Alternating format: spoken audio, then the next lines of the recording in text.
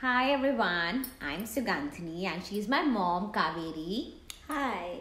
So today we'll be discussing about the concepts which you can teach at home with your kids, with in tuition, in schools, anywhere, wherever you like.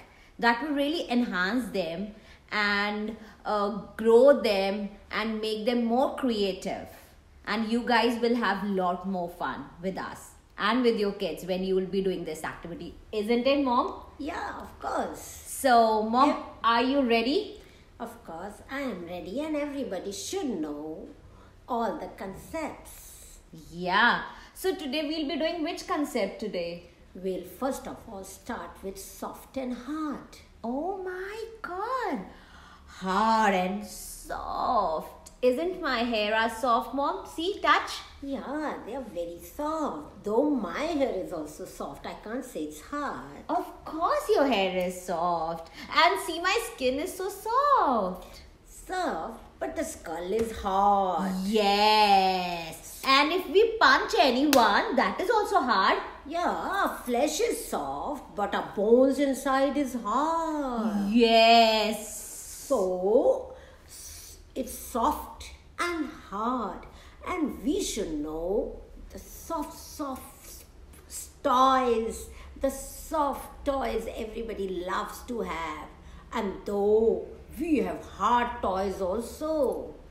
Yeah, that's true. Mom, do you know that we had a concept of hard and soft and we had in a class with the toys?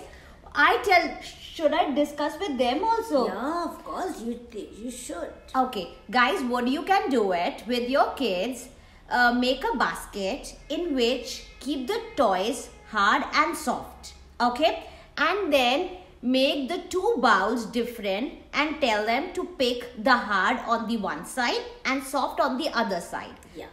And That will be very good for the kids. They will exactly know which toy is soft and which toy is hard.